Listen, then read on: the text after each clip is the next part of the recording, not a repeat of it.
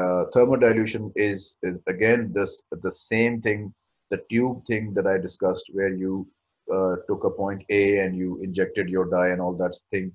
You'll be able to understand that much more easily here in thermodilution, of course. And the second more important thing is this is the more preferred way to measure cardiac output in clinical practice.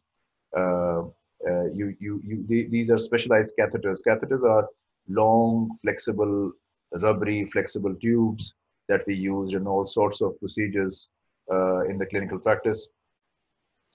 This particular catheter is specialized in the sense that it has a side pocket. So it has a tip, and so that's one feature of this tube.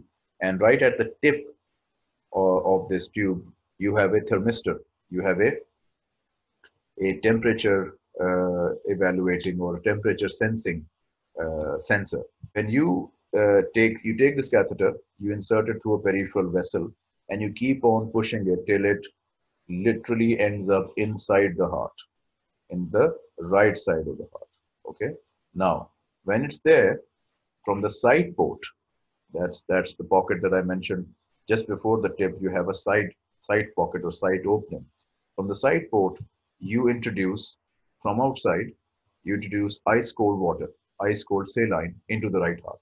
Now that very cold water will obviously decrease the temperature of the blood that it has been released in.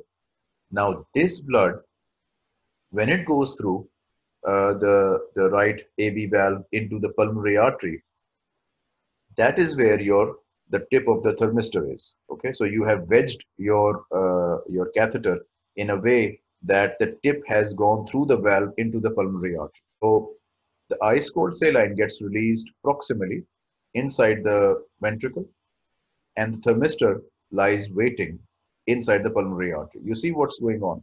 You decrease the temperature of blood inside the ventricle, so that now this is cold blood.